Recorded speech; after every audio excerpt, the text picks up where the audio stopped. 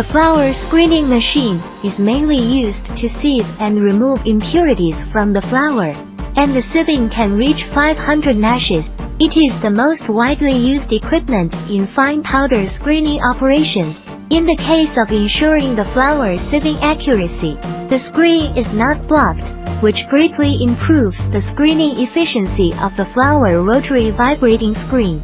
Since flour belongs to the food industry, it is recommended to use a professional vibrating screen in the food industry, a stainless steel vibrating screen.